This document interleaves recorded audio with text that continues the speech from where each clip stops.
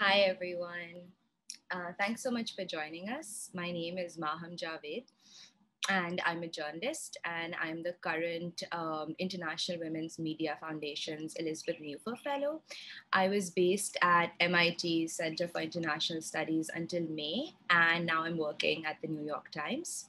So let's get into it. TikTok, for me, is the app that I have deleted and reinstalled on my phone tens of times, and that's because I've just never come across a stickier app. So I want to learn from the panelists today what makes TikTok such an addictive application.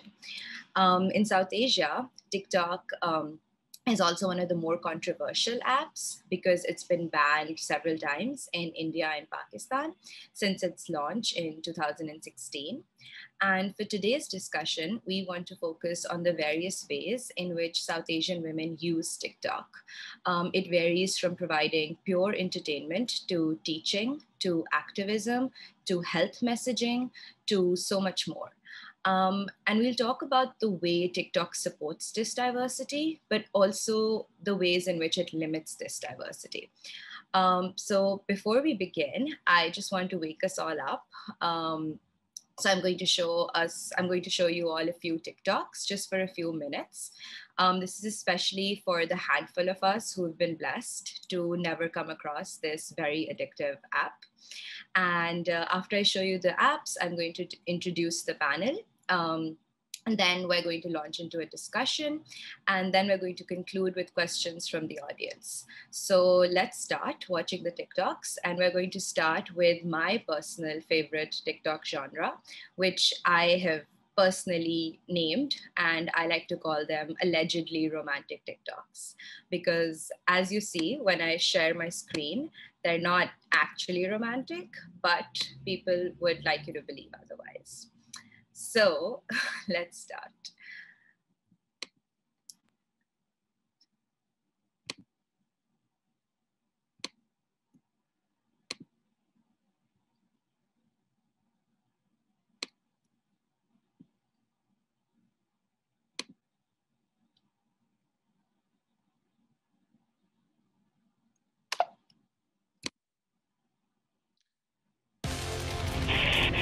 When you use Constant Contact, prepare accordingly.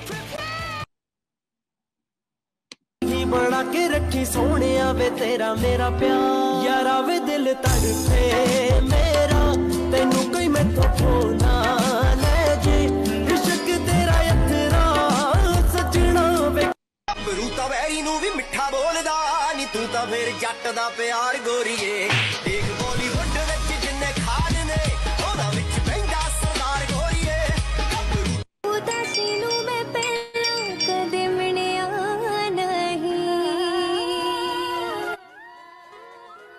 तुझे आशिकों में सबसे मेरी आशिक. So as you can see, I mean, yeah, it would be ideal if you could understand the lyrics of the songs in the back, but even without that, most of them work. अरे यार कोई AC चला दो यार सही है सही बाकी सारी फेक लगे देख के तुझको ब्रेक लगे दूर दूर से ठीक है रानी पास आऊं तो सेक लगे पारा इतना हाई हुआ कि थर्मामीटर टूट गया सही है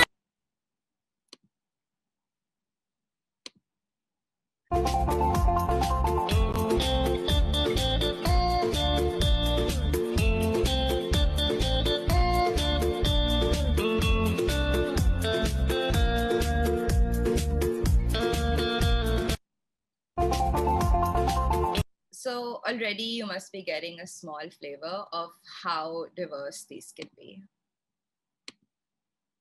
अस्सलाम वालेकुम, कैसे हैं सब? ठीक ठाक है, मैं भी ठीक ठाक हूँ. अच्छा जी, आज एक और फटाफट से मैं आपको एक रेसिपी देती हूँ. ठीक है, इसके लिए हमें चाहिए होंगे ये टोटेला रैप्स. ठीक है, ये पूरे गोल शेप में आते हैं. ठीक है, इसको जो है हम गोल शेप से जो है 4 पीसीज में काट के इस तरह, तो ये वाले जो है पिज़्ज़ा के तरह के ना पीस बना लेंगे. ठीक है, पाकिस्तान के कुलचे याद हैं सबको, तो हम आज वो वाले तो नहीं बनाएंगे, लेकिन हम टोटेला के जो है कुलचे बनाने की कोशिश करते हैं, ठीक है। इंशाल्लाह ताला बहुत टेस्टी होते हैं और बहुत इजी और सिंपल है, ठीक है। उसके लिए मैंने क्या किया है, यहाँ पे जो है मैंने छोटा छोटा आलू प्याज जो है उसको काटा है, ठीक है। और ये जो है ये पालक है, ठीक है। इसको भी आपने पतला पतला सा इसको कर लेना है स्लाइस, ठीक है। यहाँ पे जो है अनारदाना, गरम मसाला, देखा दिमाग ब्लैंक हो रहा है, धनिया पाउडर, लाल मिर्च, हल्दी, नमक और क्रश्ड रेड चिली, ठीक है। ये सारे मसाले, चाट मसाला, नेशनल का चाट मसाला है, और कलवंजी, ठीक है, और डेफिनेटली बेसन, ठीक है। इन सब को जो है हम इसमें मिक्स कर लेंगे।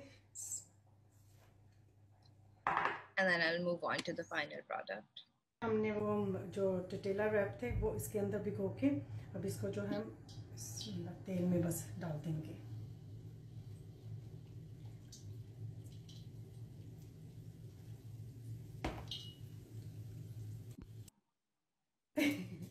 ठीक है, बहुत मज़े के हैं, चटनी के साथ खाएं, लाजमी ट्राई कीजिएगा। थैंक यू सो मच, अल्लाह हाफिज़, अस्सलाम वालेकुम।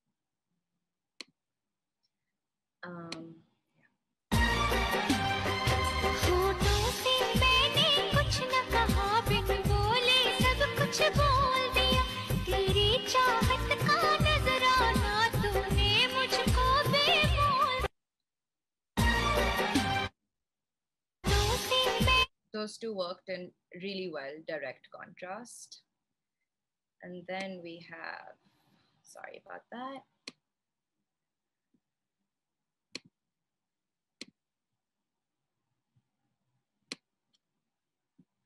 Okay.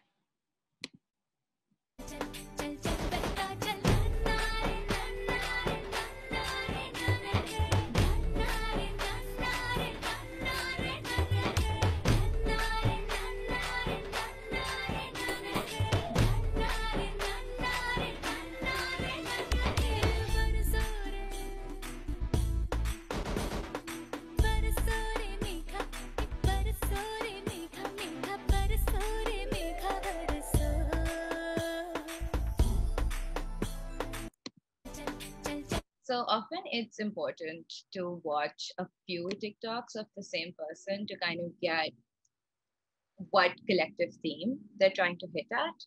So I thought I'll show you a couple of couples.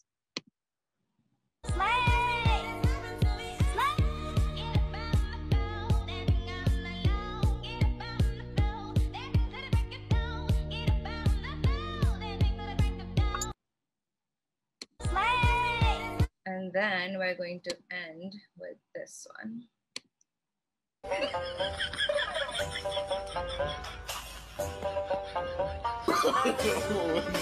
No.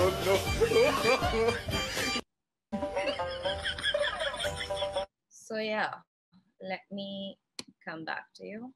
Hi. Okay, so yeah, so that was just a small taste of what TikTok can offer. And yeah, as you could tell, there was a wide variety in there. So now I'm going to introduce the panelists. We'll start with Ramsha. Ramsha Jahangir is a journalist and a researcher, and I'll let her introduce her research to you. Hi, everyone. I am so excited and stoked to be here. Not because I like talking about technology, but because TikTok is a platform that's very new to me. I'm very guilty of downloading it very late. Usually I cover technology and human rights on Twitter and Facebook in Pakistan, and I cover digital politics. So TikTok has been something that I've been avoiding for a while, but I'm thankful to Maham to push me and ask me to research a bit for this panel specifically on how are women using TikTok in Pakistan specifically and also across South Asia. And since I'm based abroad right now for my master's as an Erasmus Mundus scholar, I'm missing home. And I think that's my For You page. That's why my For You page on TikTok took me to what I call the Gharelu side of TikTok, where they're from moms to housewives to totkas. They see life, culture, everything I think I found on TikTok. And of course, we'll talk more in detail about what specifically fascinated me, but TikTok is fascinatingly where I'm going to stay at now, because it's not only connected me to home, but also made me realize the diversity of content and the quality of content is not always comes with sophistication, but also it's just who you are and what home is to you, what your culture is to you, what you find of interest. So yeah, be it recipes, be it like some TikToks we recently saw, like your daily schedule, like you work all day or you're cooking all day, or just Desi culture in itself is what gets the numbers. So yeah, I'd like to talk about that more in detail and also hopefully hear what other women have to share on the subject. Thanks, Ramsha. Now we're going to move to Sachini Perera. She is the executive coordinator of RESURJ, and she's a researcher and an activist. Thanks, Maham. And hi, everyone. A bit early in the morning for me, but I'm here. I'm a queer feminist activist and researcher from Sri Lanka.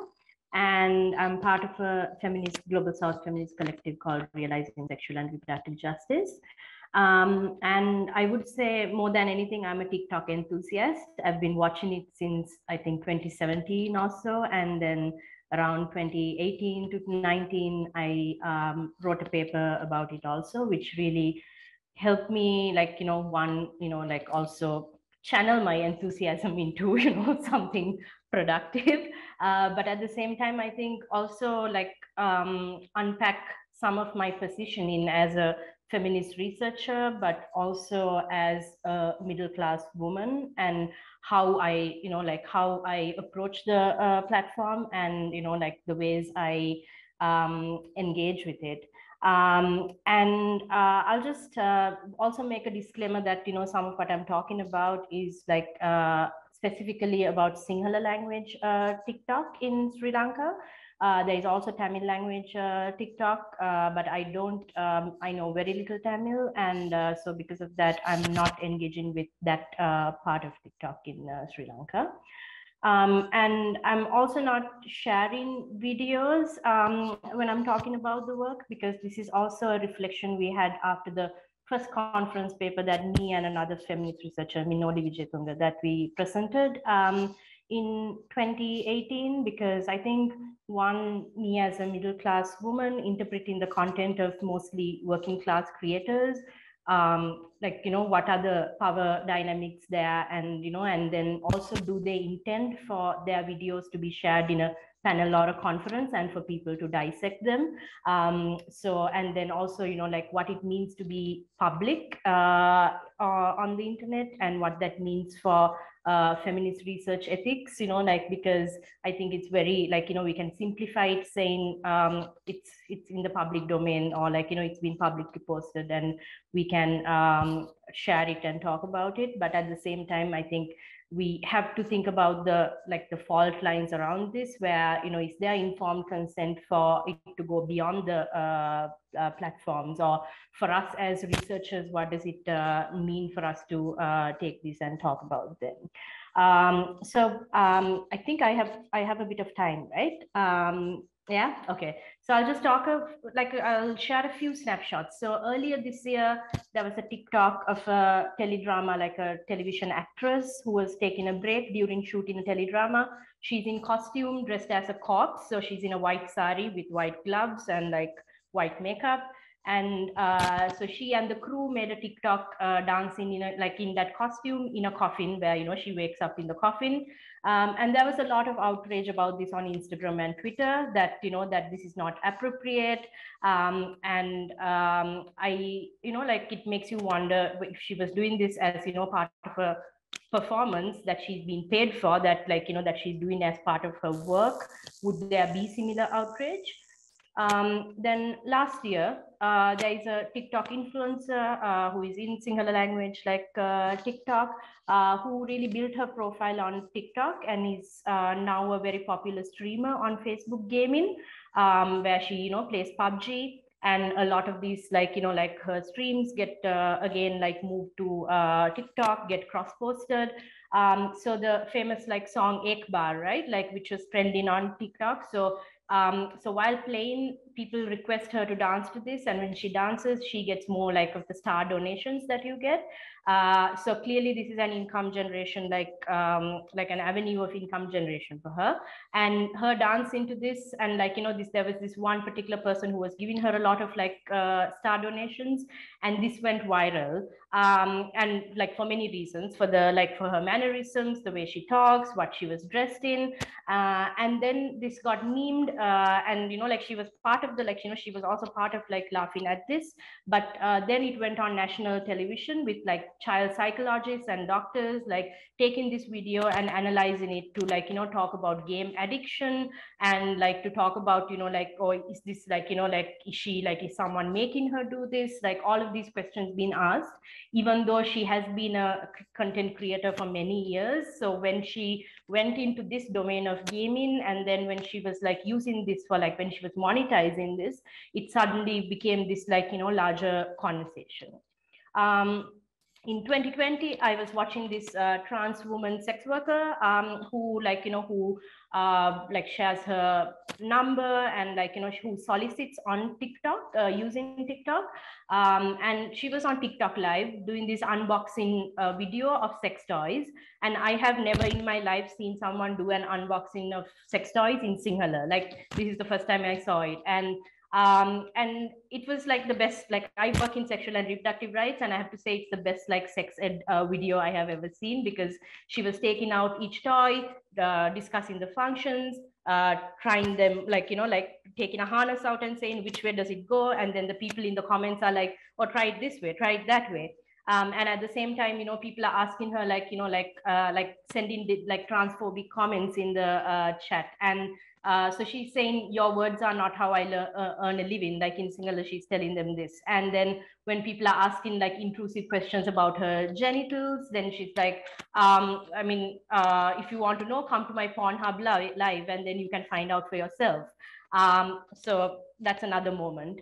And then during the pandemic, we had a lot of women migrant workers in the Gulf who started joining TikTok to share their working conditions, to share like this, like to find community, because you were not able to come home, you can't leave the houses you were working in because of the pandemic restrictions. So they were doing videos like debunking some myths about like being abroad and working abroad, like sharing how a salary gets divided, like like someone taking the salary and making a TikTok to pile it up to say this much goes to like my family, this much goes to someone else, and this is what I'm left with. Again, like like it was a lot of like insight into what a migrant worker goes through that we really don't get through. Like a lot of the time we like hear about it when someone has gone through violence, and that's how we hear about what the conditions are like. And this was them taking ownership of that narrative and talking about it themselves. So I think I'll stop there for now, and then later I can talk about the paper that we did in 2018, 2019 about how like going a little deeper into some of these things. Thank you. Thanks so much, Sachini. And yeah, really interesting. And thank you for sharing that idea of like, when does public become too public, right? And I would love to talk further about that. So next on the panel, we have Sidra Kamran. She's an incoming assistant professor at Lewis and Clark, and she's going to tell you a little bit more about herself and her research. Hi, everyone. Thanks for inviting me, Maham. I'll just talk a little bit about how I came to do this research, and then just give an overview of the broad things that I look at. So I am not a social media enthusiast or anything, and it was quite accidental how I came upon it. I was doing research for my dissertation, which is basically an ethnography of women in Karachi who work in beauty salons and in department stores as retail workers. And I was doing ethnography at a women-only bazaar in Karachi called Meena Bazaar. And at the end of 2018, TikTok sort of burst onto the scene, but only in Meena Bazaar. So I was teaching at a university. I was coming, home to my friends who were from more privileged backgrounds, and they had not heard of TikTok, but all the women I was spending time with in Meena Bazaar were fascinated by TikTok. And I also downloaded it at the beginning of January 2019, I think. And just to explain my fascination, which I then think became a national and global fascination with the app, is that I had been doing fieldwork for some months and women had Facebook accounts and they used WhatsApp, but they did things that we know women in a lot of South Asian and Middle Eastern contexts do, right? They didn't put their faces on their Facebook profile photos, or they used a photo of their son, or they had a fake name or a fake account. And there is this censorship of women's visibility on social media that we're quite used to in Middle Eastern and South Asian contexts. And on TikTok, if I was going through it and there was an endless stream of really beautiful women lip syncing to Bollywood songs, decked out, and quite a lot of display of sexualized femininities. So that is what immediately struck me. And I then began to research it independently. And the other thing that struck me right away was, so I started interviewing beauty workers and also owners of beauty salons or women who were middle-class professionals. And when I asked them about TikTok, either they didn't know anything about it, this is in the very beginning. And then in 2020, when everyone kind of knew about TikTok, I asked them, oh, do you advertise your salon on TikTok? And they would say no, or they would laugh. Or one woman was offended that I asked her that. The other woman said, I hate TikTok, which I think is a bit of a strong reaction to a social media app. But I think we're also familiar that TikTok in the beginning had a kind of reception in Pakistan, and I think in South Asia in general, that was refracted across class lines. So a retail worker who I spoke to described having a craze for the app. And then the middle-class professionals I'm speaking to are kind of cringing at the app or describing it as cheap. So then I started looking at this kind of class reception of social media apps. And I think to some extent, Bigo is another example that suggests that. So one of the main things I look at is, how does this class association change over time? So now I think TikTok is quite mainstreamed. And I think partially is because of the global popularity of TikTok, right, in the West, or celebrity culture. The second thing I look at is how TikTok enables women and sexual minorities to engage in a range of gender transgressions. So the first one that comes to mind, and you saw that in some of the TikToks, is a display of sexualized femininities. And I think TikTok is really the first time we're seeing this kind of sexual agency of ordinary women mainstreamed on such a large scale. Because of course you might have celebrities, and of course you have women on Instagram also, exhibiting sexualized femininities. But I think TikTok has really mainstreamed this in an unprecedented way. And the third thing that I look at is that even though there is this gender transgressions happening on TikTok that we're familiar with, at the same time, women are also performing what we may call digital parda on TikTok. And other researchers have studied this. So in Pakistan, in Azerbaijan, in the Middle East, in South Asia in general, there are a lot of ways women mediate their access to social media or how they perform their identity on social media. So as I mentioned before, you might not put your own photo, or you might specifically put a photo that shows you as respectable or demure, or not, or sexually immodest, or a sexually modest photo, or you might have restricted settings, or one study finds that women prefer to use WhatsApp rather than Facebook because it's more private. So what I look at is what are the specific ways women are negotiating their entry into the digital public sphere through practices of digital parda. And I can talk about that later, but one video we saw earlier of how women will not really show their face, but find really creative ways to show certain body parts or their disguised identity.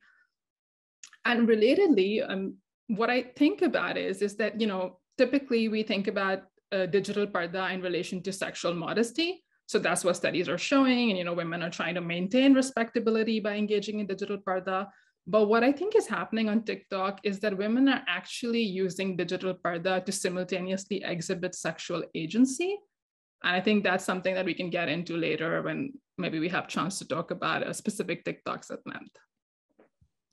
Yeah, Sidra, that was very tantalizing, placing a question there and then not giving us an answer. We'll definitely come back to talking more about digital parda, which is the perfect term for what we've been seeing for years, right? Like flowers as a Facebook profile picture.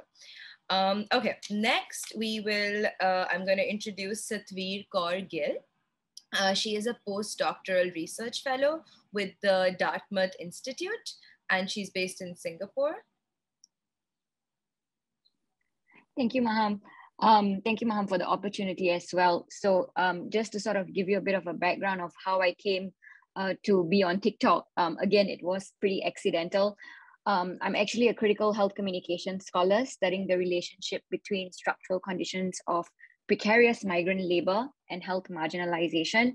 When I say precarious migrant labor in the context of Singapore, I'm referring to construction workers as well as domestic workers. But for this presentation specifically, I'll be talking about South Asian migrant domestic workers.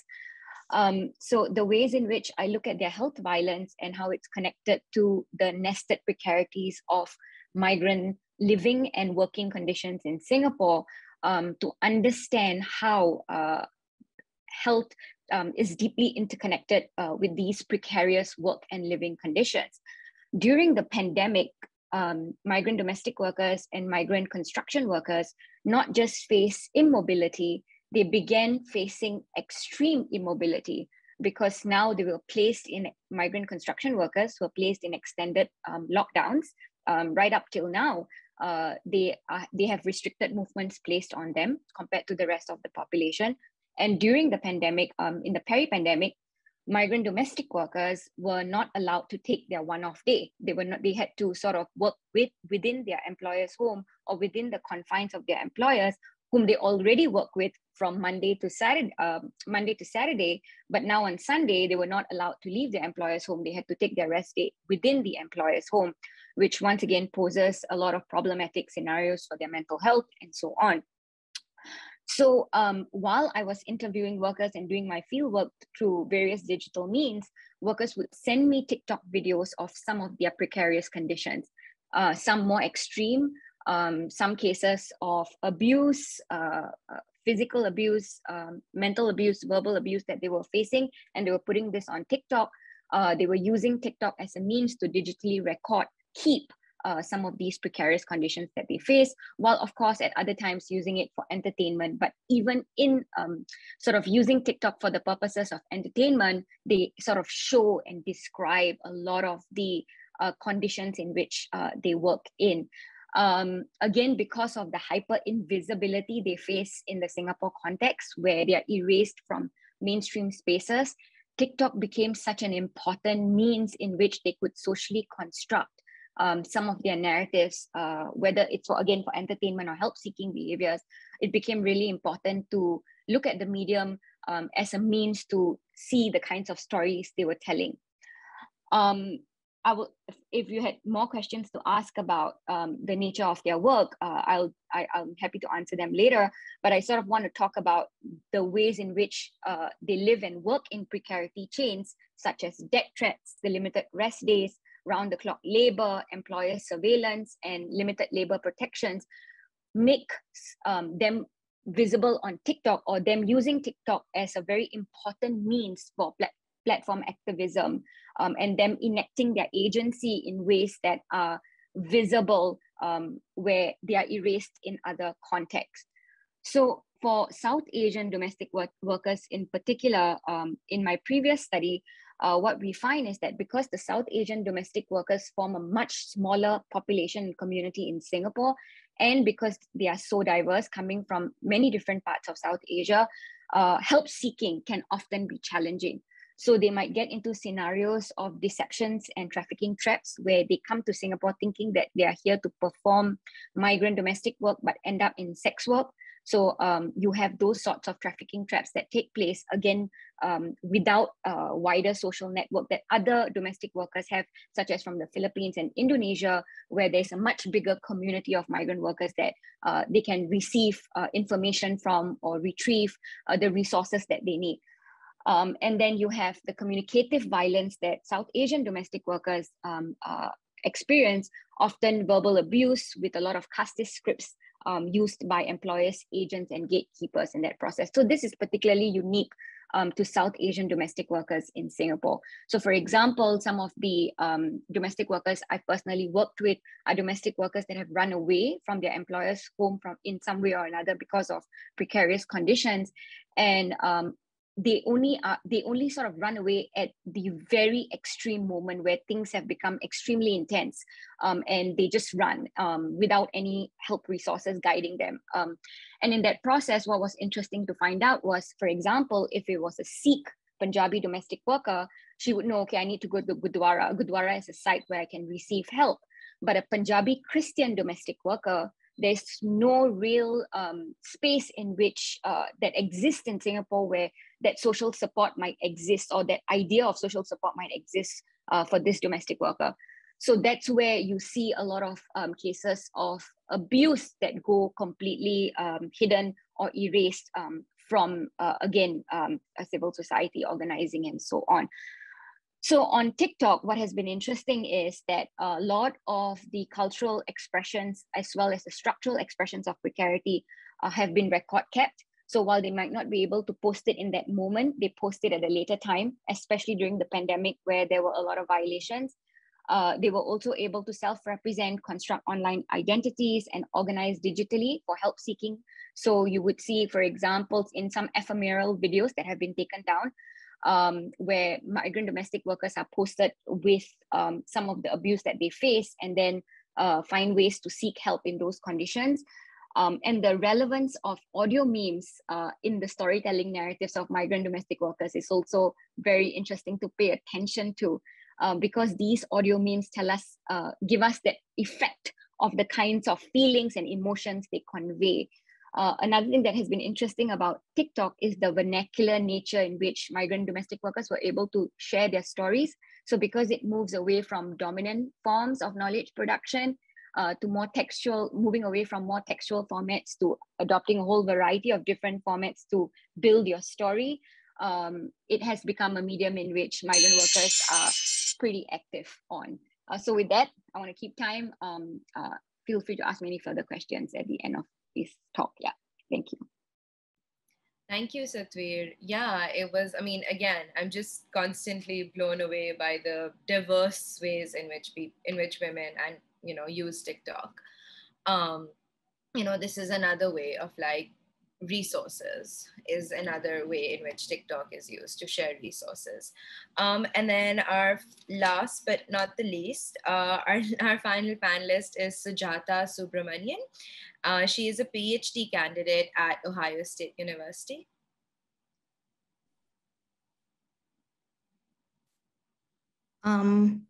Okay, so like Maham introduced me, I'm Sujatha Subramanian, and I am doing my PhD in the Department of Women's Gender and Sexuality Studies at the Ohio State University. So my different research projects over the years have specifically focused on girls' expressions and practices of sexuality and how they express intimacy, friendship, and belonging. And it's part of this inquiry that I have also looked at how girls use technology and how they use social media. And I think a lot of what I want to discuss and what I have found has resonances with what the other speakers have pointed out, and especially Sidra's work. I think there are a lot of connections there, because something that I have found in how young women's use of technology is understood is the pervasive sort of moral panic associated with their use of technology, regardless of which technology they use. And I think my favorite example for this is how when bicycles first came about in the late 19th and early 20th century, there were moral panics around young women's use of cycles. And we saw the same thing happen with selfies, where selfies were believed to cause narcissism and low self-esteem in women, in young women specifically. And so is the case with TikTok. So I have to admit that I'm not, I think of all the social media platforms, I'm the least familiar with TikTok. I've never had an account on TikTok, and I think I mostly just have looked at the different videos. But even before I went on TikTok, I was getting to hear a lot about TikTok, and a lot of this was associated with the moral panic around young women's use of TikTok. So, there were politicians talking about how TikTok causes cultural degradation in society, how it leads to sexual perversity, A news agency described TikTok as showing scantily clad girls dancing to vulgar tunes. And of course, these girls are from the narrow, dingy bylanes of small towns. So again, connecting to Sidra's work around how, a lot of the commentary around TikTok has also pointed out the class divide when it comes to who are the people who are using TikTok. I first went on TikTok after a friend of mine from Bhim Army, which is an anti-caste organization based in India.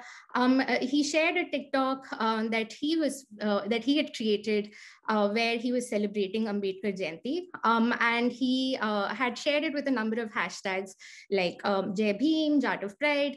And to me, this was really interesting because until then I had heard of Twitter, Instagram, even Facebook being used for the creation of anti-caste content, for the creation for activism, but I hadn't really heard or read much about how TikTok was being used.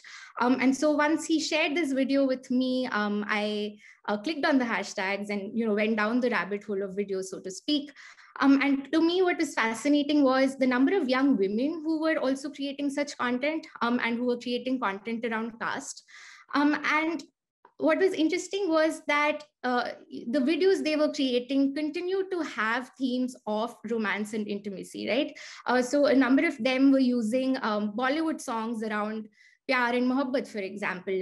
But I'm thinking of what Maham said about, the apparently romantic videos or the allegedly romantic videos, because when you look at these videos and when you go beyond just hearing the audio and you also focus on how video is being used, you see that even though these songs are talking about Pyar and Mohabbat, these messages of Pyar and Mohabbat were being directed to anti-caste leaders like Dr. Ambedkar or the head of the Bhim Army, Chandrasekhar Azad. So again, I think we tend to focus so much on how young women are using social media platforms like TikTok for fun and pleasure that we sometimes end up missing such use of social media to also how we also end up missing how young women are using social media to create content around caste, right? And I think my question is in a context where young people from oppressed caste communities and specifically from Dalit communities are being murdered for something as small as having a ringtone on Dr. Ambedkar. What does it mean for young women to be using social media platforms and for them to be using TikTok to not just talk about their caste identities, but to also assert pride in their oppressed caste identities, right? And why is it that such use of social media platforms and such use of TikTok by young women is not being recognized as anti-caste activism? And again, I want to reiterate that that's not to say that young women are not using TikTok for fun and pleasure, because the very young women who are creating content around, Ambedkar or Chandrasekhar Azad are also creating videos around makeup or, are creating videos where they're dancing to Bollywood songs. But I guess what my research tries to do and what I'm interested in is to maybe explore a fuller range of how young women are using social media platforms, and also to maybe then ask the question of what actually constitutes activism, right? What are the expressions that we count as activism, or what are the expressions and actions that we define as activism, and who are the people who we recognize as activists?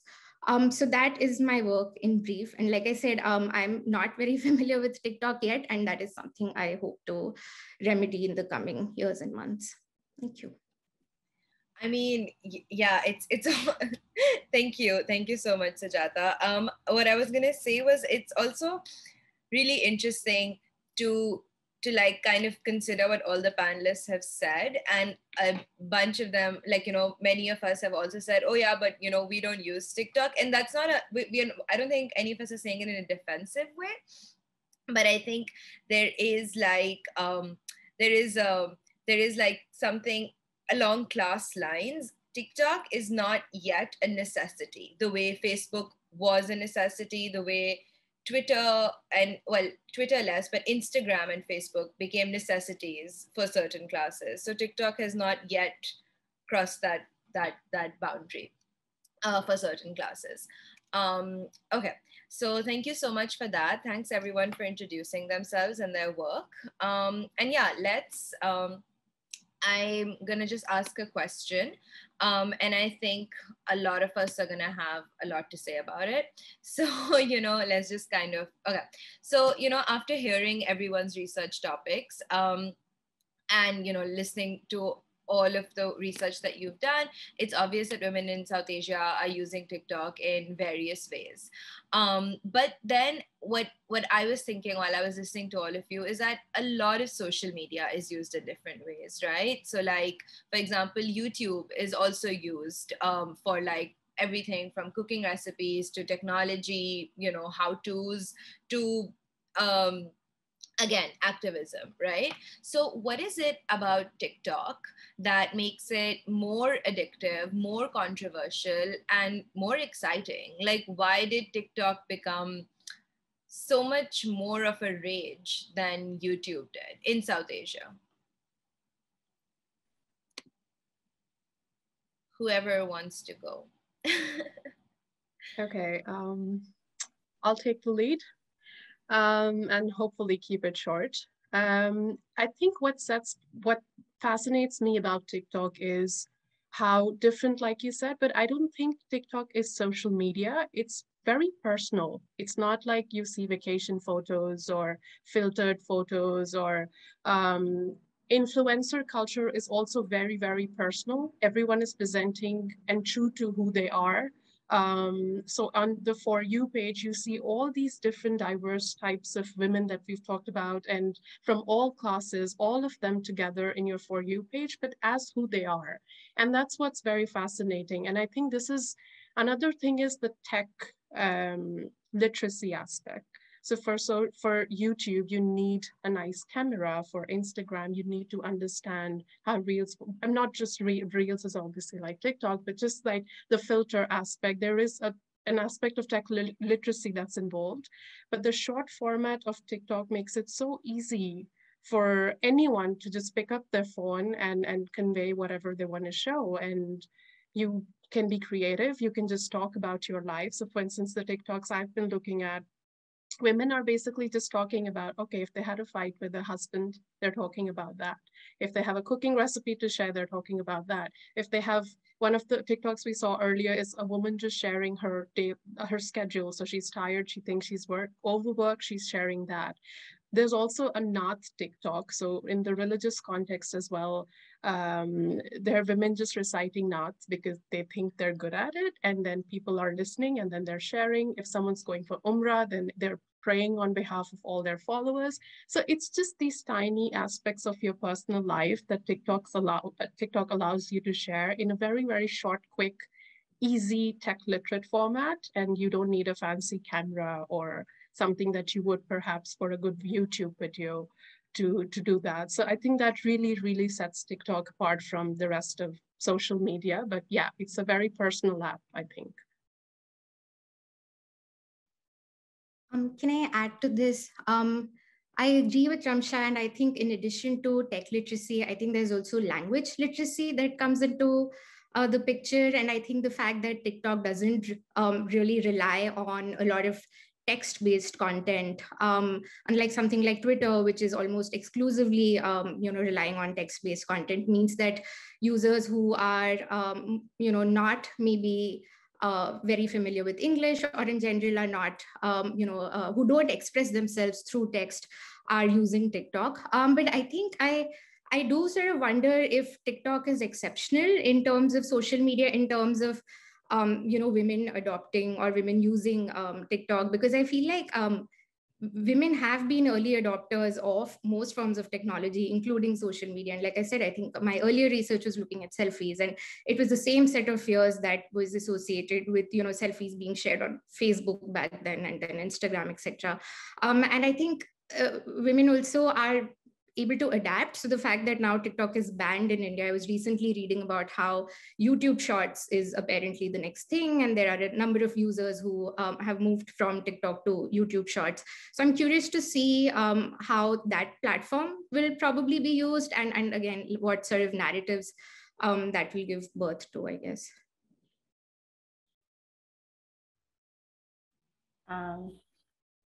Is it okay if I also respond? Yes.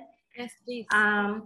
Yeah, I think I agree with like a couple of the things around the design and tech part, because the barriers for entry are very low for TikTok in terms of the design, the language, even the user experience. Because, you know, if you go through TikTok, there are very little distractions, because it's basically just showing you the entire video, and you can't really like, you know, like bring other platforms into TikTok the same way you can on, like, you know, for an example, on Twitter, for an example. And I think TikTok Lite, that app being available, which again, like, you know, where by default the usage of data is very low, and I think they are really looking at, you know, those who may use prepaid data plans, and like, you know, the kind of like data consumption there might be around that. And I don't know whether it's more exciting or more controversial. I think it's really like this, like a lot of the time the word you hear is cringe, right? Like because a lot of people say TikTok is very cringy, and like, you know, this is like a word that I hear a lot, and I think it says a lot more about the people who are watching than the people who are performing or who are creating content. And I'll very quickly just share, like, you know, like a quote by Fun Bucket Bhargav. So he's a performer from South India, and one of the things he said about TikTok, which I thought was like a moment of clarity for me, because someone asked him what makes TikTok different from other social media, and he said, everyone in India is on it. This was before it was banned, because it's very easy to use, very accessible, and even making videos on it is quite simple. But I think the main reason it is so popular with almost every generation is that even illiterate people can use the app and don't necessarily need to know how to speak English, since it accommodates regional languages as well. And other platforms like Instagram and Twitter are also important, but we don't get the same reach like we would on TikTok, because the audience at the other places are more literate, sophisticated, and can't really understand us. And I think the can't really understand us is really like, you know, what drove it home for me, because that's the point, right? Because a lot of the time when we say that, oh, TikTok doesn't like have the same like appeal or isn't as important, we are really talking about it from like a different perspective, whatever your privileges might be in terms of languages, the tech you use, your class, you're talking about it in those terms. Whereas I really like it when he subverts it. I don't think he means it in a like a funny or like sassy way, but he really says, yeah, people can't understand us, and that is why they are like, you know, laughing at this or considering it this way. Yeah.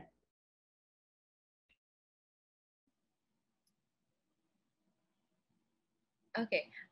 Actually, I'm gonna stay here for a minute. And Sachini, I don't know, I would love to hear more about this idea of like, I don't know, could you tell us a little bit more about, I guess, perceptions of TikTok is one way to put it. You know, you've brought this up twice, this idea of like can't really understand us. I don't know, in terms of like what Ramsha said, right? That TikTok is very personal, and it's almost like a diary of sorts for some people, for some users, right? Like you're sharing something personal and something like very your innermost, you're expressing your innermost feelings or desires, or, you know. And the reason you are doing it, whenever you share something, when you put something out into the world, the idea is that you hope to connect to people and that you hope that somebody will understand it, right? So the hope or the desire that's there when people launch these TikToks into the world is that someone will connect and understand. But of course, some people will also misunderstand. What I'm trying to get at is, I guess, how do creators balance that in your view? And also this idea of like, even if we don't fully understand something the way it was meant to be understood, can we still keep consuming it ethically? I'm kind of going to chime in very quickly on this question, because I have struggled with this immensely when doing this research. And especially when migrant workers are telling stories that we don't know the intention, right? Whether is it to organize, is it to activate, or is it just to share within their own networks? And when I've worked on a publication of talking about some of this content, and a big thing that gets to me is the ethics of gazing and what are the consequences. So in Singapore yesterday, a migrant worker was deported back home because he had written a poem talking about the conditions of his precarity during the pandemic. The ministry circulated a very strong statement to say he has overstayed his welcome, and the fact that we still allowed him to stay here for this long, despite his activism, was already kind enough.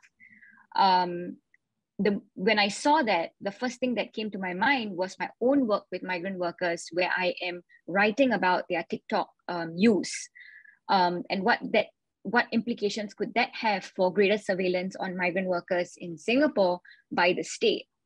And that's where I keep questioning whether maybe there isn't a place for me to do this research. Maybe talking about some of these stories through research might do much more harm broadly than good in talking about their precarious conditions. So this is something I struggle with, and I agree with Sachini in her presentation where she talked about what are the consequences of our gazing, you know, are we putting our participants at risk? And those questions are a part of like the reflexivity I think we need to do when working with marginalized populations. Yeah, I don't have an answer, but yeah, that's something that is quite important to think about. Maham, I can also chime in just to link the first question you asked about the appeal of TikTok and this, which is not to answer directly, but to introduce another dimension. You're saying that, you know, people put TikToks because they want to connect with people.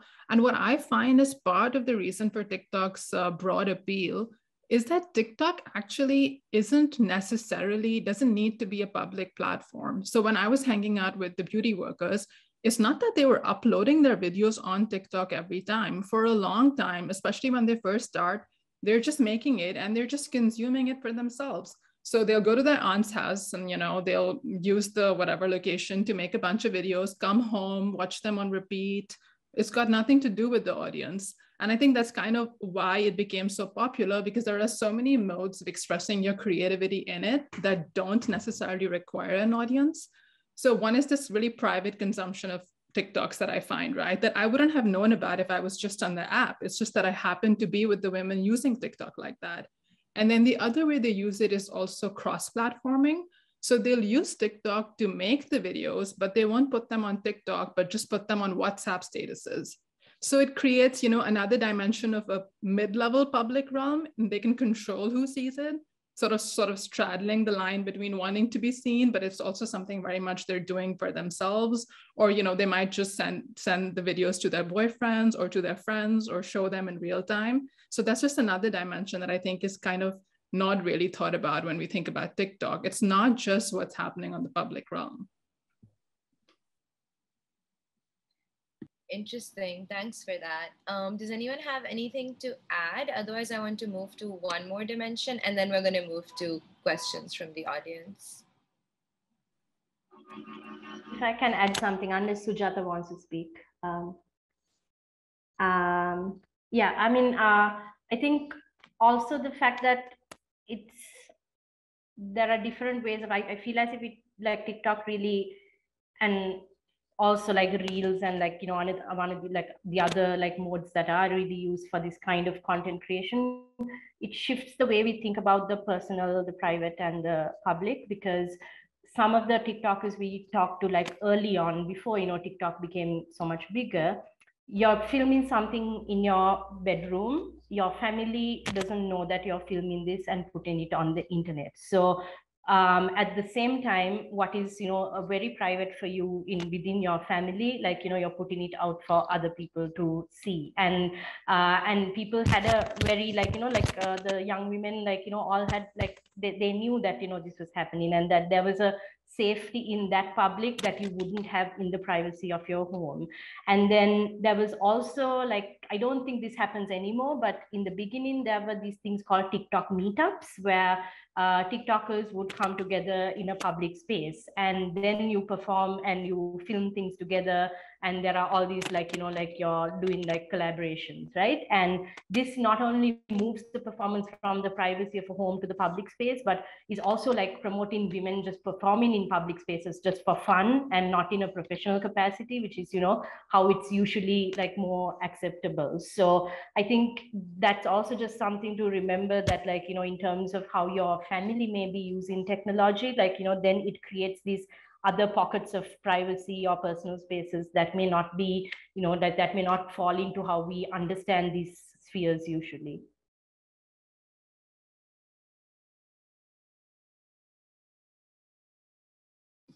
Sorry. Okay, yeah.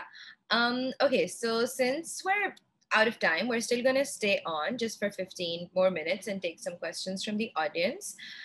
Before I do that, in case people leave, I want to thank everyone. I want to thank all the panelists, and I especially want to thank Michelle English from CIS, from MIT's Center of International Studies, and Abigail from MIT India, who, you know, helped host this. And yeah, now, you know, I'm happy to take questions from the audience. So, okay, so the first question is from Priyanka, and it is, she says that, okay, she's asking what is specifically TikTok enabling for women in South Asia that other social media applications such as Facebook and Instagram are not.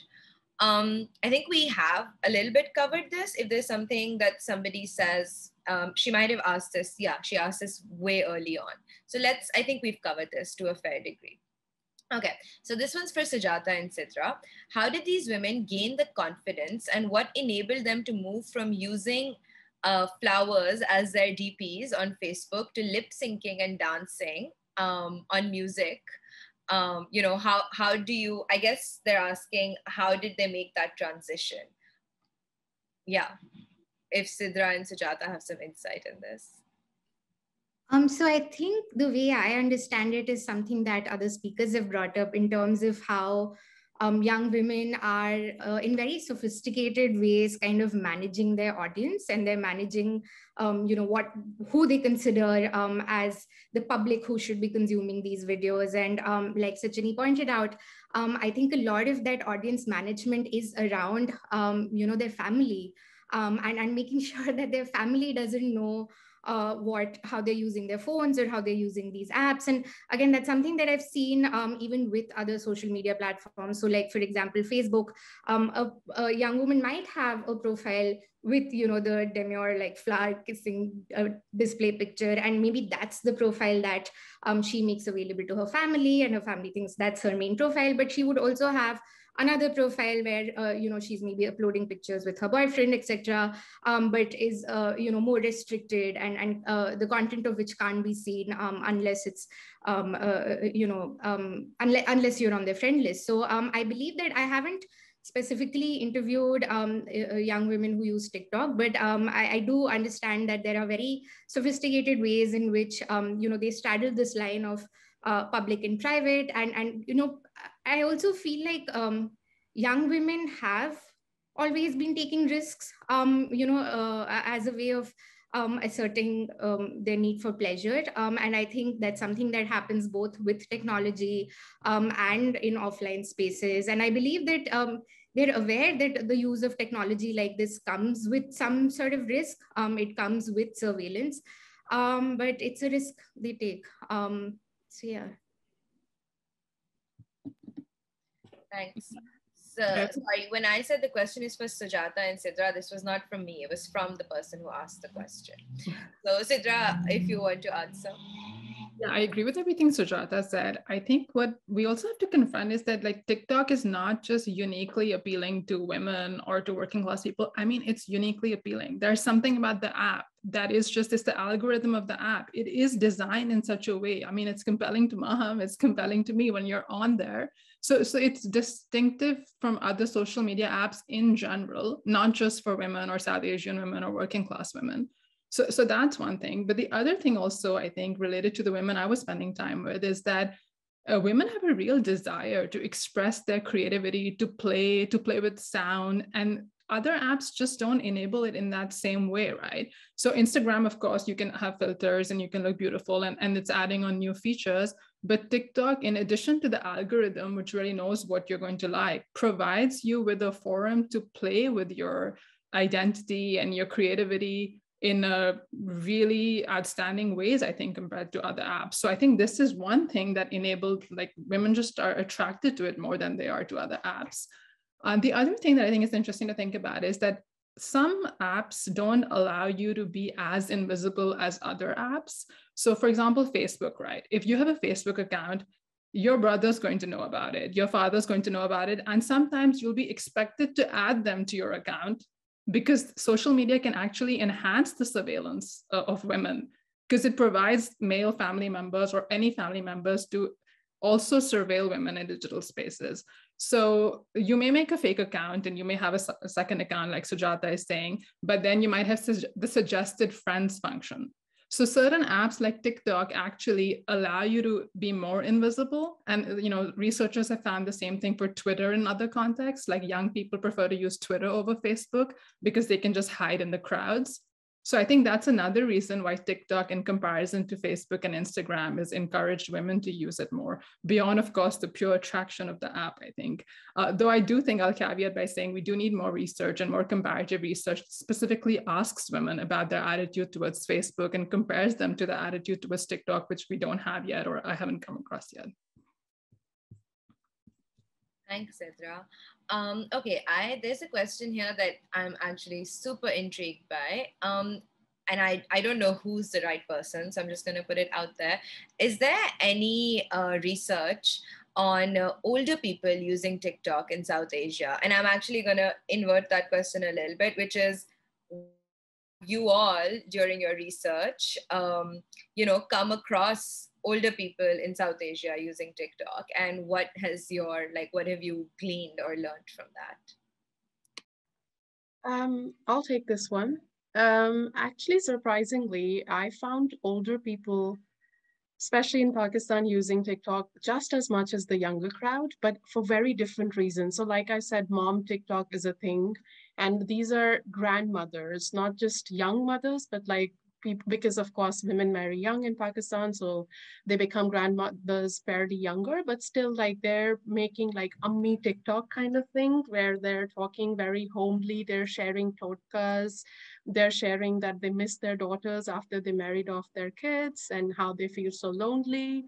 So there's also that side of TikTok that I think deserves some attention. And then obviously this panel is about women generally, but I think there is a large presence of old men on TikTok as well. And these are our WhatsApp uncles who've translated to TikTok as well. And there's a lot of like political commentary going on, and just sharing all sorts of conspiracies on TikTok and their opinion on developments, and very aggressive, basically WhatsApp uncle style TikToks, and then singing old Bollywood songs, poetry. TikTok is also very, very popular among older generation. So yeah, I think it's a very good comparison, but there's definitely a big presence of the older lot on TikTok as well.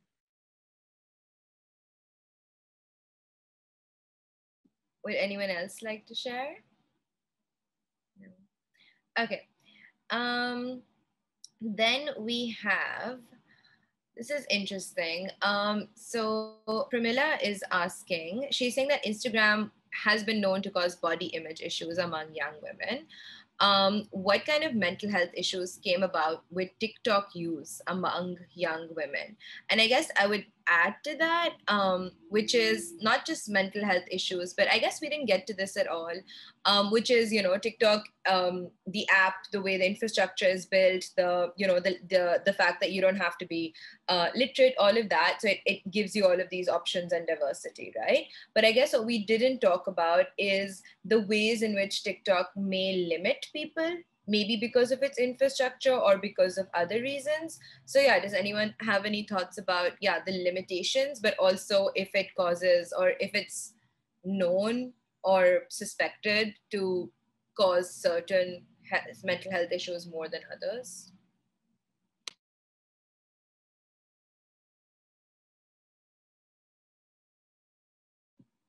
I guess no one wants to say anything bad about TikTok. There's no limitations to the app, apparently. It's only all good. I think we should definitely mention the censorship and harassment aspect of this, which I think is indirect, but is very much related to mental health.